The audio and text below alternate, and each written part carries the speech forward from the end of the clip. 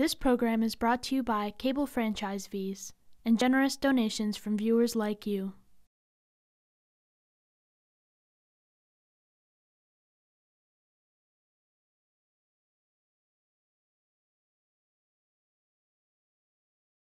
Hello and welcome to the Amherst Weekly Report from Amherst Media. I'm Claire Healy, and these are the biggest stories out of Amherst, Massachusetts from this past week. A new 28-apartment affordable housing complex on Northampton Road was approved on November 12th with a unanimous vote from the Amherst Zoning Board of Appeals. The current single-family house will be torn down to make way for the 2.5-story building designed by Valley Community Development, a nonprofit organization based in Northampton that works in affordable housing for low-income families. The board asked that 70% of the units be set aside for local residents to purchase, and there are a number of conditions and need-based criteria set for people to live there. Of the 28 units, 10 units will be made available for rent at or below 30% of the area median income, with preference for currently houseless individuals. 2 units will be available for rent at or under 30% of the area median income under the Facilities Consolidation Fund. 8 at or below 50% of the area median income, and another 8 units for rent at or below 80% of the area median income. The 20-day appeal process has started, in which the public or board can appeal the decision.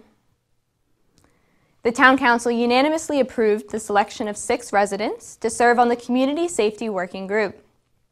This group will ultimately consist of 9 members and examine how public safety functions in Amherst, and focus on ensuring racial justice is prioritized in policing. The initial proposal for the group states that at least 6 of the 9 voting members will represent Black, Indigenous, people of color, or other historically marginalized communities. A written proposal on public safety changes will be submitted to Amherst Town Manager Paul Bockelman by January 15th, and further recommendations on policy reforms for the police department will be submitted by June 30th. We were able to speak with half of the newly appointed members about their goals for the working group and what they hope it achieves. Pat Anonabaku has been an Amherst resident for over 35 years, has 5 children that went through the Amherst school system, and runs the Baku Care Adult Day Health Center in Hadley, working with adults and elderly with disabilities. She was a founding member of Race and Discipline Action Rights, or RADAR, a group looking to end racial disparity in school discipline, and served from 2004 to 2008 on the Racial Profiling Committee created by the town. Amherst have resources, and I will hope that Amherst will think about getting a space for youth for after-school programming, mentorship program, and employment skills for our youth of color. One of the things I hope I will propose is to find a way to recognize police officers who are not targeting people of color, especially Black men. And also, I think that reforming police in Amherst is overdue, and some resources should be allocated to housing. We have some homeless population, and sometimes the calls to police is something could be resolved through social services. Mental health calls, I think we could have like social workers and skilled mental health professionals who can assist the police in providing alternative services, including domestic violence too. Tashina Bowman is a mom of 7 boys and a student midwife and doula. She is an Amherst resident and says she is deeply invested in this group and its work. My family has had one experience specifically with the Amherst police, and then that was a mistaken identity. I don't know how you want to call it, but it was basically they detained my son when he was walking on New Year's Eve to go see his girlfriend who was sick at home. And that really got me in a place where I was like, Amherst Amherst really needs to be held accountable because we're a small town. And our public service people really need to know their community. And I really want to work on finding a way to make them more involved. We've had officers in particular in the past that kind of everybody knew, showed up to sporting events, so on and so forth. Like, you know, and I just feel like if our officers have more information about our community, but also were held responsible for being part of, like, actually part of our community and not just policing our community, then we can, you know, forge a better relationship. I also feel like there's a huge level of education that doesn't happen with town governments that really needs to be addressed. History of why the police were originally invented, like, or like in this country, like, in having an understanding that there's a really detrimental unspoken history that goes along with policing and what that meant to be a police, you know, to be policing, and how in other countries it's very different, and in this country it's based, you know, it's based on a very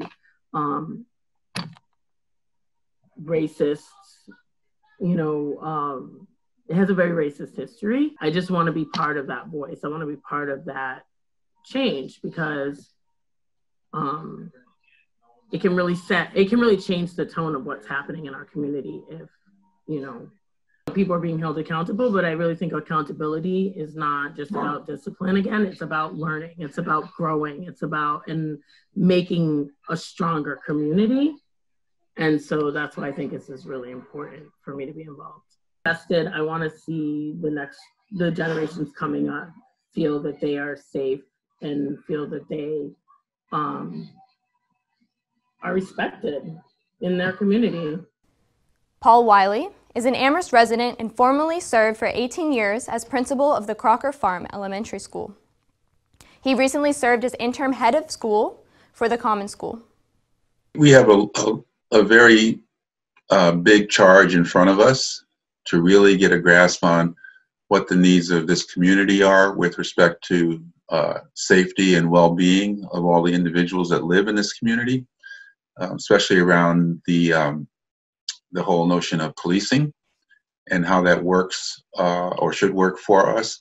So my reason for joining the committee is that I feel, after being here for so many years, I'm invested in this community and wanted to contribute in a different way at this point and be a part of a group that's looking deeper into what the needs of the community are with respect to safety. It's my personal goal, certainly, to bring as much expertise and experience and energy to the work as I possibly can.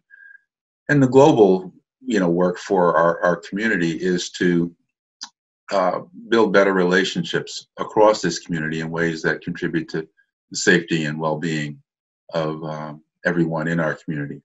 And I think this is the group that may actually promote all the kinds of things that we need to do to make this a safer place on a number of different levels for everyone. We will certainly, we will be reaching out to the community, certainly, to let them know, and they'll be able to access information through the town government, certainly. But as we start moving forward with our work agenda, we hope to be very public, very engaged with the community, and you know, we're looking forward to get a lot done in, well, it'll probably be a short amount of time, but we're going to get it done.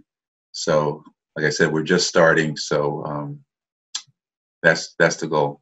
Every year, Monte Bellamonte leads his annual Monte's March, 43 miles from Greenfield to Springfield, in order to raise funds to combat hunger in the region and awareness of the extent of food insecurity. This year is no exception, and a masked march will take place November 23rd and 24th, with all proceeds going to the Massachusetts Food Bank.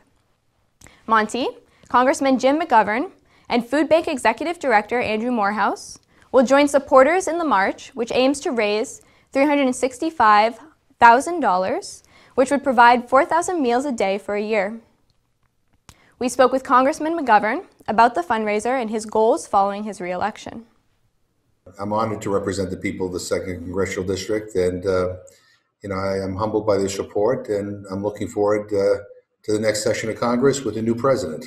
We need to help our restaurants get through this difficult time. We need to help small businesses. We need to help individuals who are struggling. We need to address issues like hunger, and that is we ought to boost up SNAP benefits for people during this difficult time. We need to support our first responders. We need to support our doctors and our nurses. We need to make sure we have enough PPE so that people can deal with this surge. We need to make sure that we are doing everything we can to get a plan in place, not only for testing and tracing, but to provide people with a vaccine as soon as it is available. Look, this week, Joe Biden and Kamala Harris created a national testing plan that they wanted to unveil to tell the American people how they will go about this. But, what I'm hopeful about the new incoming administration is they understand that you need a plan, that we need to do something. I mean, Trump has walked away. As we are talking right now, the number of deaths in our country is over 250,000 people. That is criminal. And millions of people have been impacted by the virus who luckily have survived. But 250,000 of our fellow citizens have died as a result of this terrible thing. So but Congress needs to provide the resources, and we need to provide a plan that can be implemented in all 50 states as quickly as possible. SNAP is our premier anti-hunger program in this country, but it's inadequate. The average SNAP benefit is about $1.40 per person per meal. You can't even buy a Dunkin' Donuts coffee for that. So we need to do better on the federal level and expand the benefit.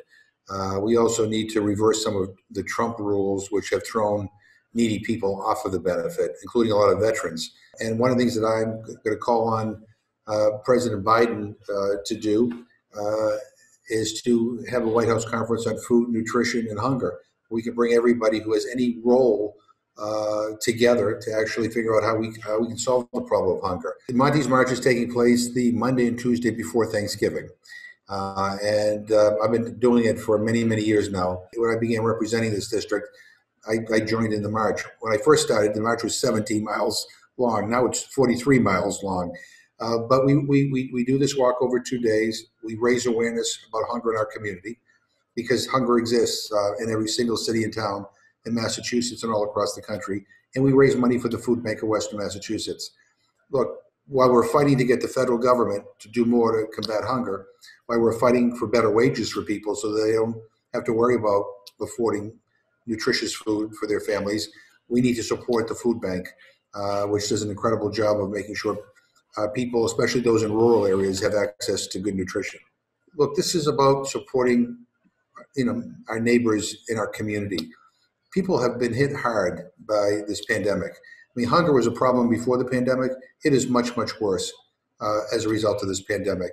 People are struggling, and until we can get a stimulus package passed, until we can, get a working government in place that will put people first, we need to support our local organizations like the Food Bank of Western Massachusetts. So I would urge everybody, to follow us online, to donate to the food bank, to help really show what a generous and decent and honorable community we really are. I hope you'll drive by and give us a wave or a beep and some moral support. But follow the march. Please donate. Please be generous because it's about helping our neighbors. The Karuna Center for Peacebuilding is hosting a lecture, workshop, and dialogue series called Erasure and Restoration, an understanding of past and present in the Connecticut Valley's Indigenous communities. Events are facilitated by Indigenous people and non-Indigenous allies, exploring history, culture, and lived experiences according to Karuna's website. In addition to this speaker series, the Karuna Center is establishing working groups where participants act in allyship to support Native-led initiatives for restoring justice and repairing harms. We spoke with Christina Downing, Program Associate with the Karuna Center, about these working groups and what they're meant to accomplish. It came about when we were really organizing the series. We had hosted a series last year that was about reparations and memorialization for slavery. And in that series, it came out that there was a huge gap in understanding about the history of Native people in this area, and also just a gap in the conversation around reparations or memorialization or any kind of justice really towards Native people. So the idea for the series came out of that. And then as we started conceptualizing the series and thinking about who was going to speak and what kind of things we wanted to learn more about, we realized that we also really wanted to kind of have some kind of engine for taking some of these things that we've learned and putting them into action. So being a support to the Native community. The working groups, we have some ideas for initiatives that we would really like the working groups to focus on, and we hope that some of those ideas are made apparent through the series. So, for example, we have some workshops coming up around land justice, and we're working with local land trusts and conservation groups to think about how to move from just land conservation to actual land justice. So we have some ideas around that. We also have some ideas around decolonizing curriculums and education, and we've got workshops coming up around that. But at the same time, we're really trying and hoping to follow the lead of Native organizations and Native people who are already working on these initiatives. And we are kind of entering into these working groups with an open mind. So we're hoping that the groups that we actually convene, that they'll really look towards Native leadership in our community to determine what the action steps are that are best to take. And while we have some ideas for that, we also we want people to do what feels interesting to them in order to really kind of facilitate more engagement and more excitement about this opportunity. We also spoke with Ron Welburn, project scholar for the series and a member of the advisory committee. I am not of this area, but I have what I could call, let's say, distant cousins.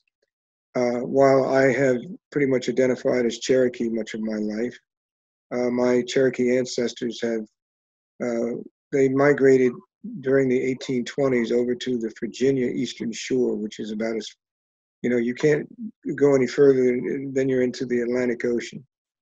And intermarried with an Algonquin group known as the Accomacs, who were living on the Jingiskin or Gingiskin Reservation in Northampton County of Virginia. And I happen to have been born in Bryn Mawr College Hospital and raised in Berwyn and in Philadelphia. So what I'm going to be talking, that's kind of my background as far as culturally is concerned. I've been teaching. I'm now retired from UMass Amherst. I was in the English department. I retired from there after 27 years. I helped start the Native American Studies certificate program at UMass, which is actually in the anthropology department. And I served as its director for 9 years.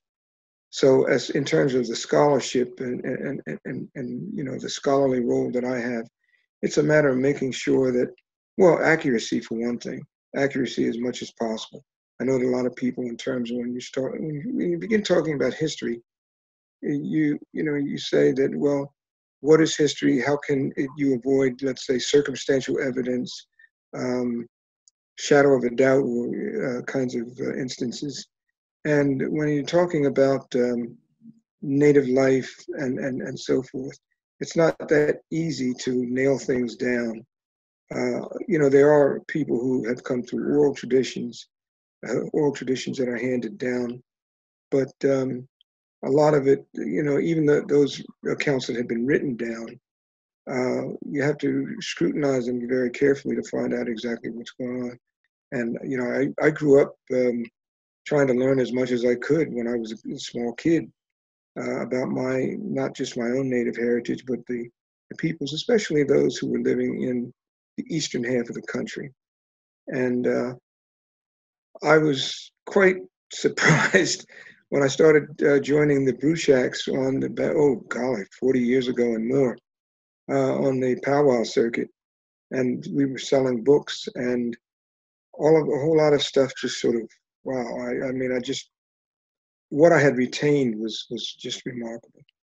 So, it hasn't been easy for us, but I'm not going to make a big deal out of that kind of, let's say, hardship, because we're here to carry on. And I feel that we owe our responsibilities to our peoples and to the earth itself, to Mother Earth itself. There's so much filled with. Mother Earth is crying, and I think that she wants her stories and the stories that we have about her and with her and because of her brought forth at this particular time.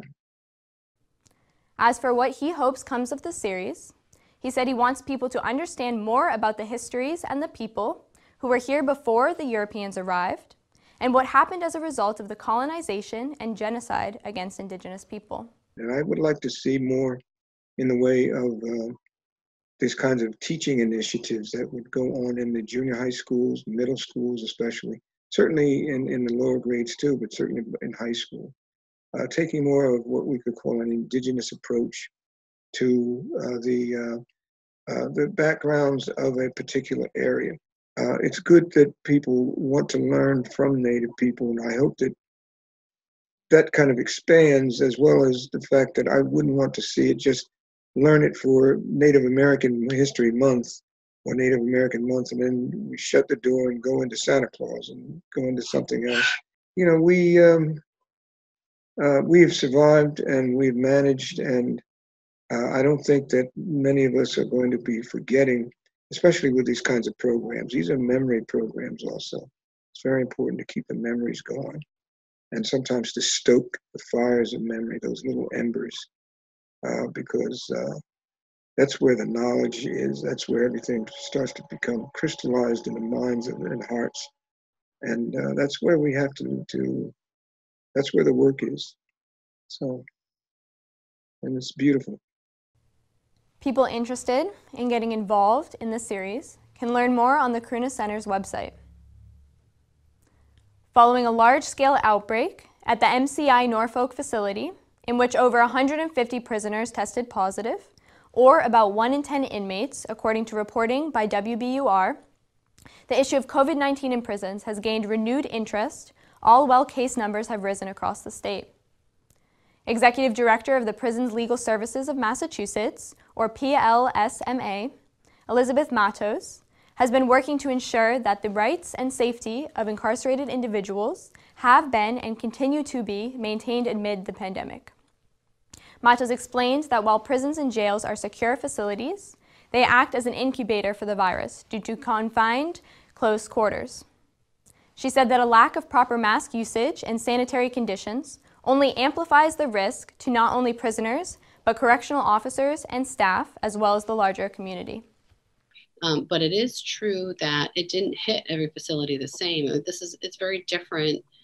You have to think of prisons and jails as being, just by nature or by definition, they're highly secure settings, right?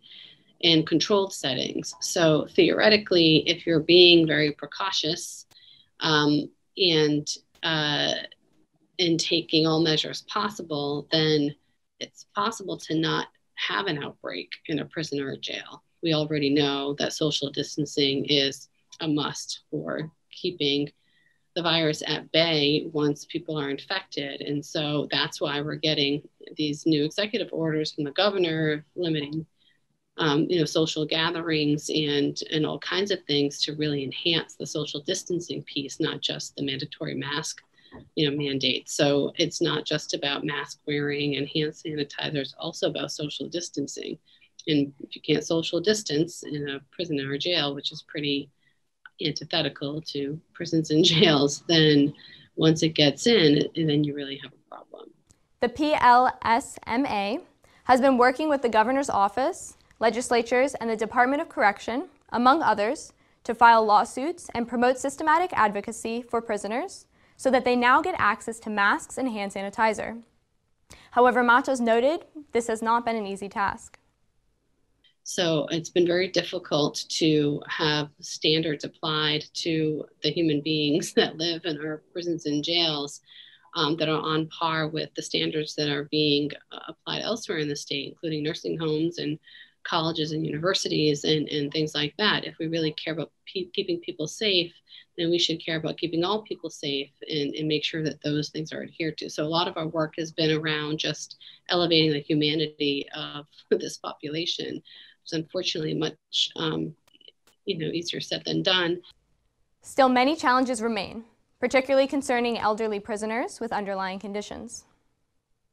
Earlier this year, the Supreme Judicial Court of Massachusetts, before the unexpected passing of the late Chief Justice Ralph D. Gantz, wrote in a concurring opinion, according to Matos, quote, "The DOC and the Parole Board really had to do all in its power to start releasing people and take precautions to minimize the population and minimize the impact of the virus if there were to be a second wave." Matos explains that since then, quote, "none of that has been done, including releasing individuals within the last 5 months of their sentence, or using home confinement as a mechanism, whereas other states, such as New Jersey, have already begun to significantly reduce the size of their prison populations."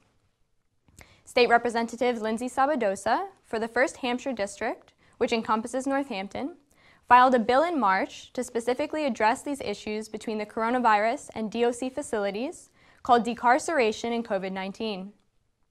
Sabadosa said her inspiration to write the legislation, which is currently still pending on Beacon Hill, came from seeing what other countries had done to depopulate the size of their prisons and jails, in addition to a memo issued by the district attorneys for the state of New York concerning COVID in state correctional facilities. Sabadosa's bill goes further than the SJC ruling, which largely pertains to those being held on pretrial, in that it specifically addresses vulnerable and nonviolent individuals who have already been sentenced or who are awaiting parole. I was speaking to someone the other day who's been awaiting parole for 5 months now. He is currently COVID positive. He is at Norfolk Prison. He's serving a very lengthy sentence because he was sentenced on a 3 strikes ruling. So basically, if he had not had prior, they were both drug-related convictions. It suffers from addiction. If he had not had those 2 prior convictions very early in life, this 3rd charge later in life would have only been 2 years. He's now served 13 years. So he's definitely someone that should qualify for parole, has not yet had a decision, and now is unfortunately sick. The representative added, even if her legislation is not passed, action must be taken, and she pointed to a lack of action from the executive branch. Sabadosa explained Governor Charlie Baker could unilaterally institute decarceration policies that would expedite this process of releasing prisoners through parole and home confinement, which Sabadosa says the state is supposed to have guidelines for. I think that politically, there's often a lot of fear when it comes to doing anything around criminal justice reform. Historically, Massachusetts has become more and more conservative over the years in the way we treat people who are incarcerated. I think that the governor, while he has done a good amount of work and is supportive of programs around reentry, has not always made the connection that successful reentry also depends upon a successful period of incarceration. You need to treat people as if they are human if you want them to then leave prison and be able to reintegrate into society, find a job, reconnect with their families. And our prison system currently puts up a lot of barriers to that. It's hard for, I think, politicians to say, yep, there should be home confinement, because there's always the question of, well, what if something goes wrong? The flip side of that is we're not looking at, well, something is going wrong in our prisons, and we're not doing anything about that out of fear of potentially something bad happening if someone is released. Sabadosa stressed that, quote, "the statistics speak for themselves. In terms of individuals who have either finished their prison sentences or who are paroled, not reoffending upon return to normal life in their communities, and that the success stories outweigh those who do reoffend." The legislation also calls for an individualized case-by-case review, particularly concerning sentenced individuals already eligible for parole, who qualify for medical parole, for example, those 50 plus with underlying conditions, and those nearing the end of their sentences. I know that there are people who say we should simply open the doors and burn down prisons and not have anything like that. And I can understand with the frustrations we have with the criminal justice system why you would take that view. But the legislation is not that bold, quite honestly. The legislation asks for a review. It asks for the Department of Corrections to weigh dangerousness versus risk to public safety and health. Because if you have a prison in a community where there is a spiking number of cases, as I sort of insinuated before, the only people who are moving in and out of those prisons are the people who work there. That means they're bringing illness into the prison, but they're also bringing illness back to their families, into the towns, into the schools, into the hospitals. It creates hotspots, and we don't need that or want that in the state. And so if you can go through, depopulate, keep people socially distanced, keep people in clean masks, have enough resources to do all of those things, it doesn't just benefit the people who are incarcerated, it benefits all of us. If someone has 6 months left in their sentence, then it feels like, well, it's a no-brainer. You know that there are cases in prisons and people are getting sick. Why don't we just release the people that we're going to release in a few months anyway? And yet there's a very strong pushback to know people must finish like every last minute of their sentences. And it, I think, speaks to a really sad situation where we are only viewing incarceration as punitive. We don't view it as rehabilitative at all. And that it doesn't lead to successful reentry, quite frankly. As the situation currently stands in Western Massachusetts, Sabadosa explained that there are no current positive cases as of earlier this week at the Hampshire County Jail and House of Corrections. However, one person who was hospitalized became COVID positive, and several staff who were exposed are now quarantining. In nearby Hampden County, several COVID cases remain active in DOC facilities, according to Sabadosa. But she noted there have been data discrepancies between the DOC's website versus data required to be reported by the SJC. Sabadosa added, quote, "The court did very little early on. Incarcerating people during a pandemic without taking the necessary precautions can rise to a human rights violation." The representative stressed seeing the humanity in the state's prison populations, particularly during the pandemic, when these groups remain at risk. I think that we a lot of times like to pretend we don't know people who are incarcerated. It's not us, it's them. We create that divide. It's just not true. And so when you break that down, we're talking about our sisters and our brothers and our parents and our children and grandparents and uncles and aunts. We all know somebody who has been incarcerated because we live in a country where we incarcerate a lot of people. When you think of it that way, when you think of this as members of your community, then it's a lot harder to say, it doesn't affect me. As students at UMass living in the Amherst area end their fall semester, they are being encouraged to get testing for COVID-19 within 72 hours of their planned departure, so as not to potentially spread the virus to their families this holiday season. The reminder comes in an email to all students from Jeffrey Hescock, the UMass Executive Director of Environmental Health and Safety, and Ann Becker, the UMass Public Health Director. This advice lines up with updated health guidance from Governor Charlie Baker to colleges and universities concerning students' travel plans. UMass will continue to test students, faculty, staff, and these individuals' spouses and dependents over the course of the winter break with modified hours. The new hours for asymptomatic testing begin Monday, November 23rd at the Mullen Center and will occur on a regular basis Monday through Thursday from 9 a.m. to 4:30 p.m. with some exceptions. Testing will not occur on November 25th and 26th, which coincide with the Thanksgiving holiday, in addition to December 23rd and 24th in the lead up to Christmas Day, as well as December 30th and 31st for New Year's Eve.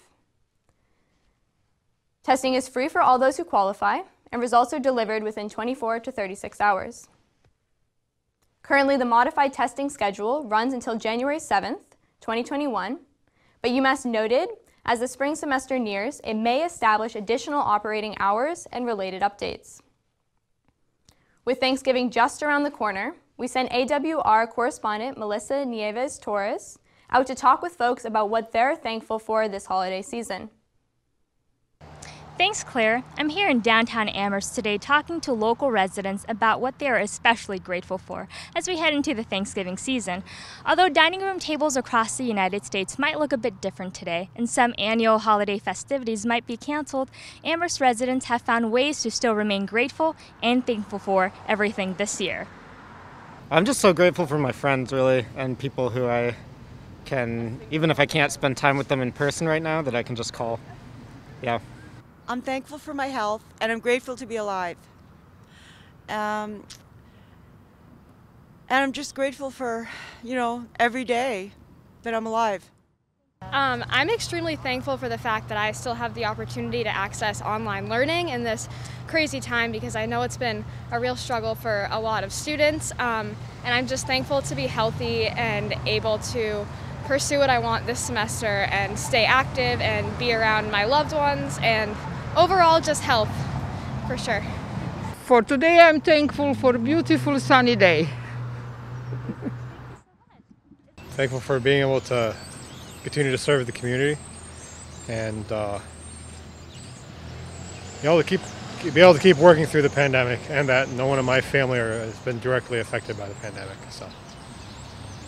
Thankful to be able to travel to see my family. It's been like almost a year since we've been here, so it's nice to be able to come back and see my sister, and my parents are around here somewhere, so yeah, it's great. How about you? What are you thankful for this year? I agree with that. We're taking a lot more time off this year than we would have normally, so we're spending a good 3 weeks, almost a month, back on the East Coast to see family, so that's a nice opportunity to be able to do that. We wouldn't have otherwise, so yep. I'm thankful for, I guess, my overall health and supportive family and friends, and being able to enjoy their company is really what it comes down to.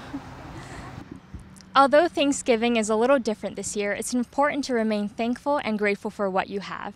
As you can see, Amherst residents have found ways to find the silver linings in what could be a quite bleak situation.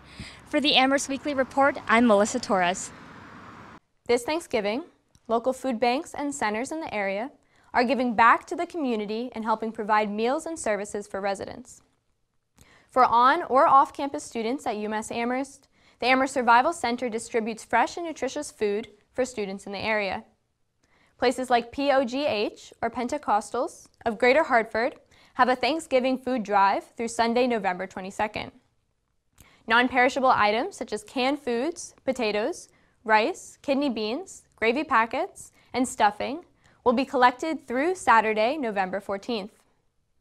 Whole chicken and turkeys will be collected from 9 a.m. to 12 p.m. on Sunday, November 22nd. The Thanksgiving food giveaway will be from 2:30 p.m. to 4:30 p.m. on Sunday, November 22nd. They will have family dinner kits available.